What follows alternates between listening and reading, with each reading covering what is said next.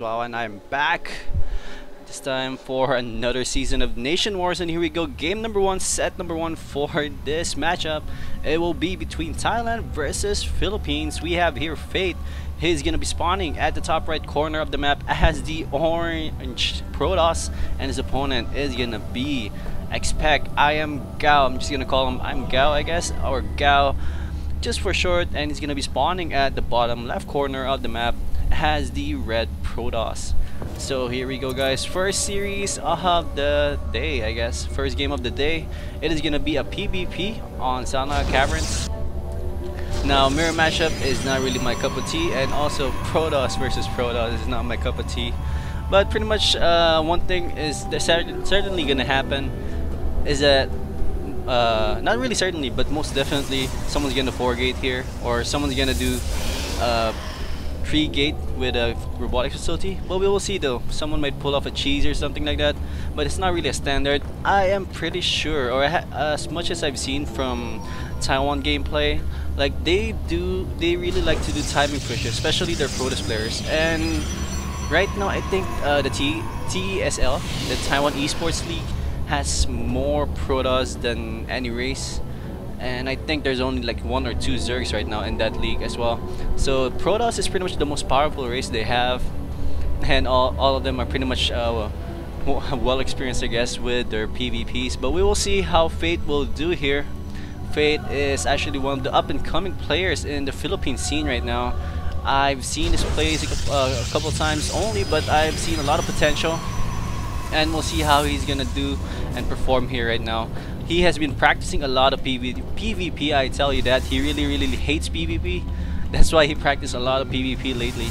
As we do see IMGow's probe right here gonna be entering the base of Fate. So curious to see that Fate doesn't really have a scout. No, here we go. The scout of Fate is right here. Just patrolled inside the core of the base of IMGow. Cybernetic score going down for both players. So pretty much both players are going for the same build. But IMGow has his Zealot on the way right now. Nothing really on the way right now for Mr. Fate. And he's actually gonna go for a second gate first before putting out the first unit. So that's a little bit of deviation right there.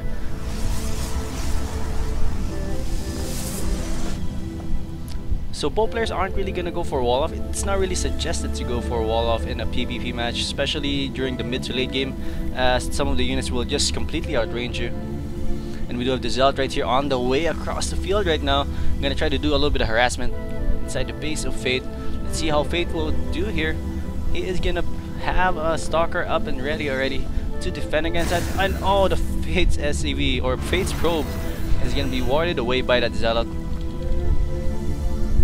Both players really even right now. Fate a little bit ahead in food supply, but he is supply block. Oh man, that's kind of bad. And a little bit of lag right here for one of our spectators. So welcome again to Nation Wars Season 2, guys. Thanks to our sponsors, Neolution, and all the sub-sponsors as well. Zotac, not really sure with the rest of the sponsors, but yes, thanks anyway for sponsoring this event. And this is actually looking like it's already entertaining, and drama has started already, especially with the New Zealand versus Australian match that's about to be happening at 6 o'clock PM later on. So unit tab real quick, we have 2 Stalkers out right now for Fate. Only 1 Stalker and 1 Zealot right here on the other Protoss players area. But it's nothing really happening right there. But we do see a robotic facility going down for Fate right now. And I don't think that IMGow is aware of that. And oh, the Zealot is definitely gonna go down there. Fate is doing his micro very well. Gonna salvage the Stalker very nicely. Very good job. Good micro right there by Fate. And I'm pretty sure oh yes, indeed, both units did go down for IMGow. And we do have a proxy pilot coming down right here for IMGow. He might do a little bit of timing push right here. We do have a Twilight Council already, so he might go for some Dark Templars. I'm not sure though. He only has 3 gates right now. Maybe just researching Blink. But we will see. Income tab 25 against 23 Harvesters right now. So IMGow actually has a little bit of a better economy, but it's not really a lot of a difference. as there's only 2 pros. But then again, in the long run, he does pile up. We do have a robotics play on the way as well right here for Fate. He's not making an observer though, so maybe that's a little bit of maybe we need to know that a little bit, as there is a dark shrine on the way right now. Oh man, this is gonna be so bad. Good thing though, good thing that Fate has a robotics facility and he is making an observer here. Nicely done right there, and I hope he doesn't really send that observer all the way across the map, because that's gonna be so horrible for him if ever that Dark Templar gets in his base, or a couple Dark Templars gets in his base and just did so much damage. I'm wondering where the Dark Shrine is on the way. The Dark Shrine is in the core of his main base, so Fate doesn't have any idea that's about to pop out anytime soon. It is rallied to the main base. Oh man, this is not actually good. But then again, he might have enough time. Maybe he's gonna be able to see the Dark Shrine first before the first Dark Templar pops out. We will see that in just one moment. He does have a good amount of units right here, and we do have the first Colossus on the way out right now as well. This is the only units of XpecIMGow right now, so he's really committing to this cheese right here, and let's see how this will work out. We do have more Zealots on the way as well for XpecIMGow. We do have Charge on the way being researched, and Thermalance is being researched as well here for that Colossus. So the Thermalance is pretty much going to be helping him out a lot. And here we go, the first Dark Templar is on the way. Oh, this is gonna be crucial. How much damage can he do? Oh, good hold position right there by Fate. Oh, that Dark Templar never did any damage. Very nice job right here. And now Fate is gonna be returning his observer to his main base, as he does know that a cheese did happen. And I think he did see that there's like blurry vision right there for Fate, and that signals the Dark Templar. And here we go, we do have an Archon on the way right now. And I think we are about to see a time push right now being done right here by XpecIMGow, and this is actually not a good thing for Fate. He needs to put all those Zealots in front and not those Stalkers, as those Zealots can handle more damage. And that's a lot of Zealots right there. And here we go, this is gonna be a really big push right here. The first Colossus is out, the Thermalance is not done yet, but we will see here, is this gonna be enough? Nice Force Cells right there by Fate, and also some of those units are not gonna go up right there by XpecIMGow. Good damage right here by Fate, and now XpecIMGow is a little bit in the back foot, but still food wise it is still very much even. More Zealots are being warped in as well here, and I think that's the end of the harassment. Both players are most likely going to be expanding right now, as XpecIMGow doesn't really seem that he is going to be moving in anytime soon. And I think Fate is going to be overcompensating here a little bit and might produce a lot more units than he needs to. Second Colossus is out already right here for Fate, as well as the Nexus is already on the way for XpecIMGow. So he's going to be the one who's going to have the expansion first.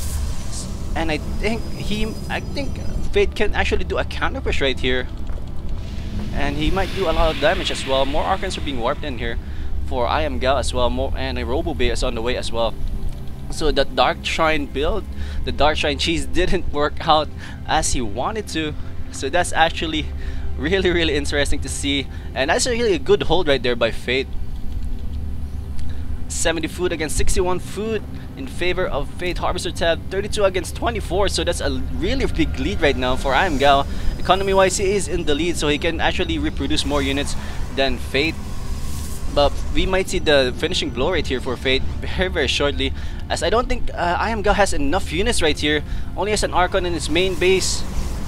That is a lot of units right there for Fate. 3 Colossus with a tons of Zealots and a Sentry as well in that mix. Let's look at the food count real quick. 3 Colossus, 4 Stalkers, and 11 Zealots right here.